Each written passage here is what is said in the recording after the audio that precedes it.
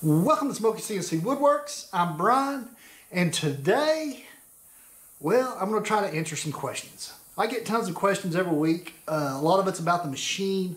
A lot of it's just about the process. Some of it's just about the finishing. Just a little bit of everything. So the very first question I'm going to address. Have you noticed on YouTube that recently another little button's popped up that says join? And I don't know if it pops up on all channels because I haven't gone through the process yet of setting that up. What that is basically, I don't know how to put it best. It's not a subscription. It's a deal where you donate money. Now, I don't know how much. I know there's different levels.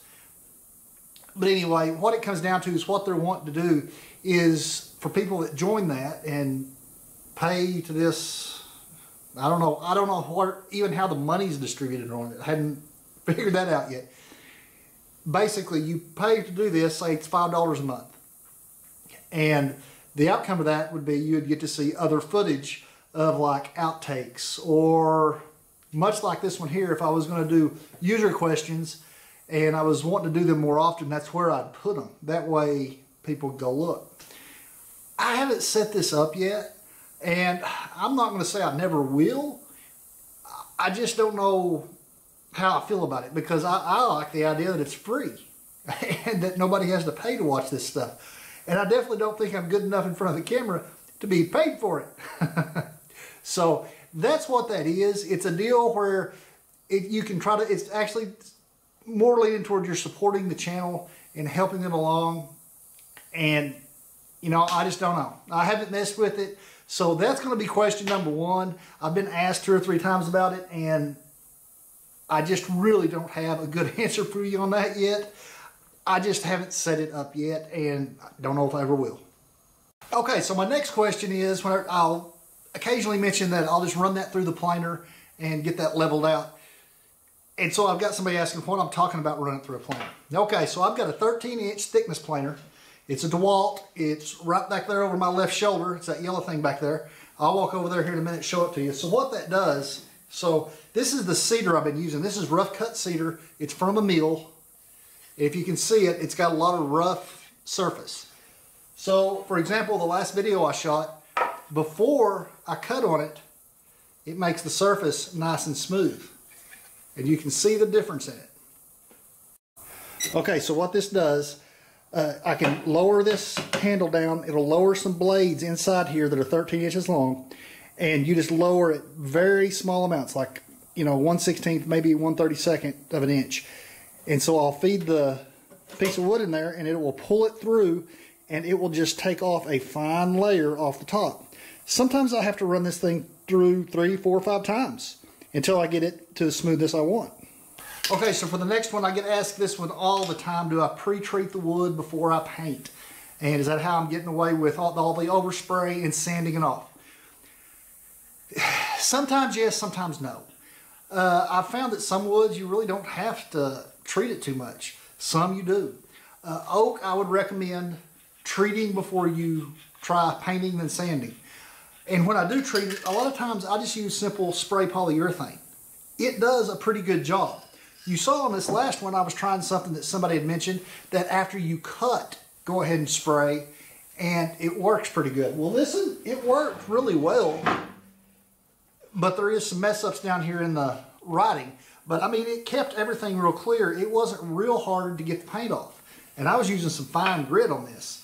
So, you know, that may be a process I tend to do from now on. After I cut it, I may go ahead and spray it and just see how that goes. The other one I use is sanding sealer. I was going to get it out, but it's a gallon can and it's really heavy and it's pretty full. And I foresaw myself making a mess. And it's just a gallon can of stuff called sanding sealer. And it works pretty much the same way. It just seals the top of the surface. And after I paint, then I can sand off just the sanding sealer and the paint. What I have found with the sanding sealer, if you apply it too thickly, you are going to go through the disc on your sander because you will gum those things up in no time. And the first couple of times I used it, I just thought I'd made a huge mistake. So I've learned you got to put a real thin coat on with the sanding sealer.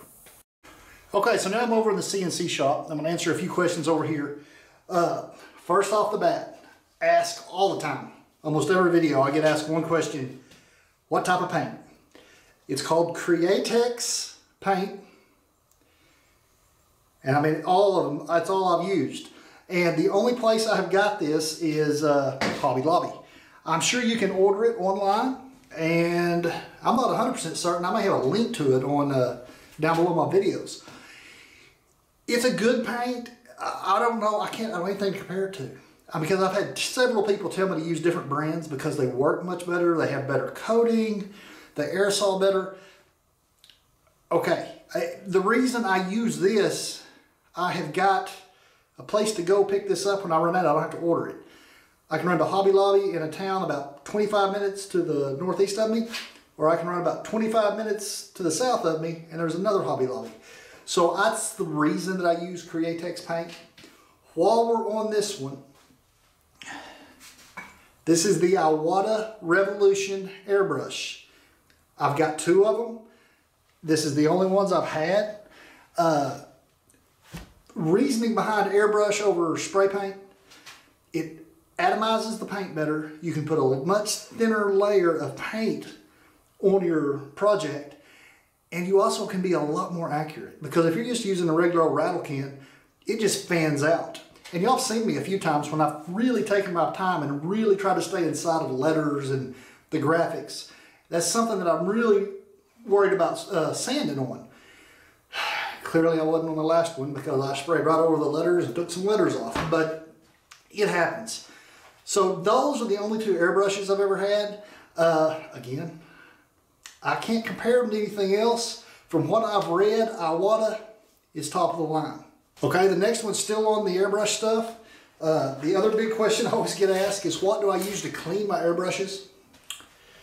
This is all season formula windshield wiper washer fluid. It's washing fluid.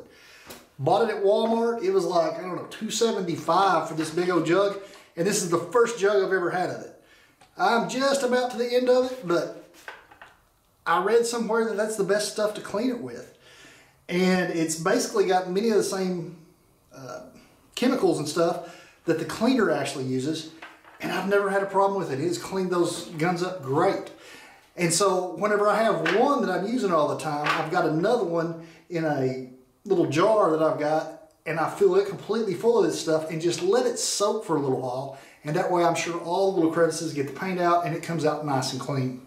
Okay, so the next one, people hear me talking about the Z-slide on my CNC, and what I'm talking about is this. This here, this piece of aluminum all the way down to here, and you can see that right there where the spindle mounts to it. From right here out is the spindle. All of that came with the spindle. Here to the back right there, that is the slide. You can see there's a ball screw inside, ran by a stepper motor I put up top. You can see where I mounted it, made my own brackets to mount it. And what that does is allow it to move up and down. That is a piece that I ordered. I did not build the Z-slide. I'm sure with enough work I could have done it, but that little piece cost a little over $100. The amount of time it would take me to build that, oh, it'd have been tons. And I am certain that that thing is precise, because I mean, it's a great product. It is put together well, and I do have links for it. If that is something you're looking for, I definitely recommend it. Okay, so this last question here, I've been asked several times before, and I've mentioned it, I've explained it to you, but I'll gladly go over it again. They're wanting to know what my deck is made of, my tabletop. So I'm going to run through it real fast. Okay, so right down here is a 1/4 inch sheet of plywood with 2x4 frame. This 2x4 frame is actually a box.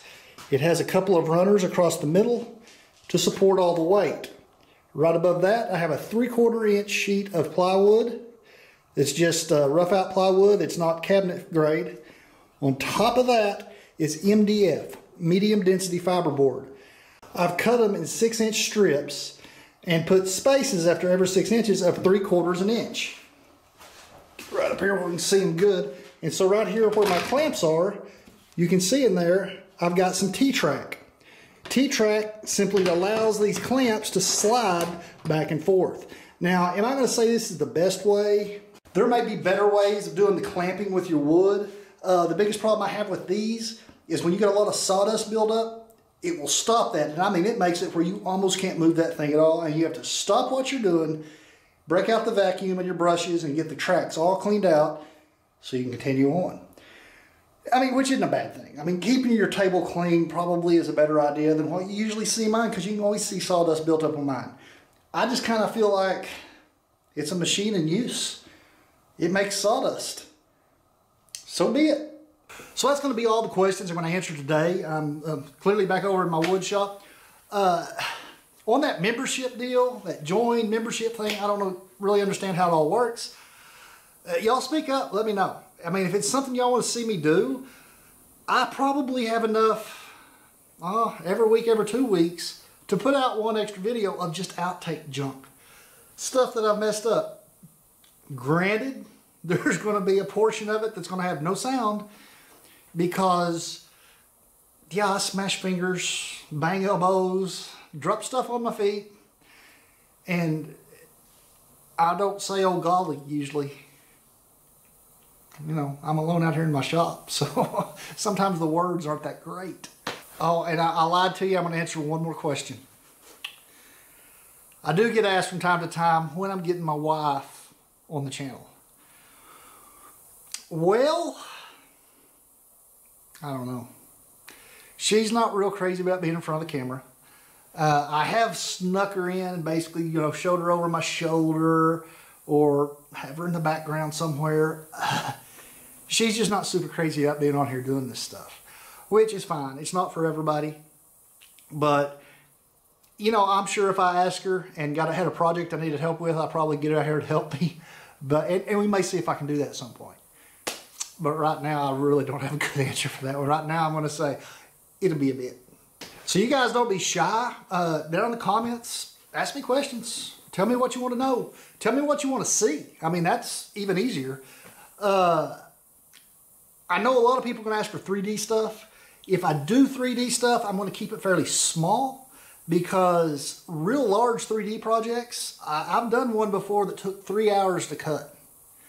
And you remember the wavy American flag.